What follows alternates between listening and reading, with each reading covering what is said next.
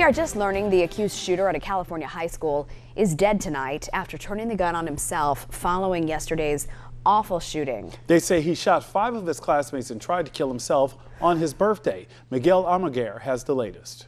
We've got an active shooter at Saugus High School. Right before the first school bell, the first shot was fired. Heavily armed officers in tactical gear giving cover to students. The victims rushed to local hospitals. Kids were just running and crying. The shooting happened in the school quad. Police say on his 16th birthday, Nathaniel Burhow pulled a gun from his backpack, unloading on 5 classmates before shooting himself in the head.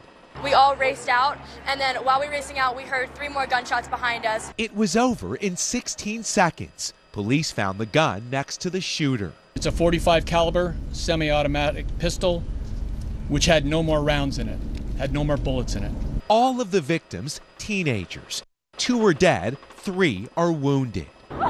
Some parents could even hear the gunfire as they rushed to campus. Just a bunch of kids were screaming. There's a shooter, there's a shooter, run, run, run. Soon after, investigators swarmed the shooter's home, police scouring his digital footprint for clues.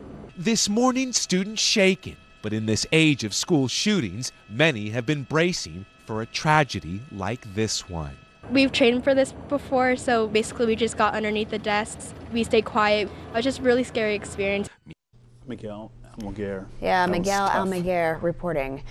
Very tough, and do want to reiterate once again that the shooter, we have learned, has died at the hospital. The sheriff's office confirming that information. His mother was with him at the time when he died. Again, after turning the gun on himself, shooting 5 of his classmates. And those students still need to recover from all of this. We know that it remains under investigation.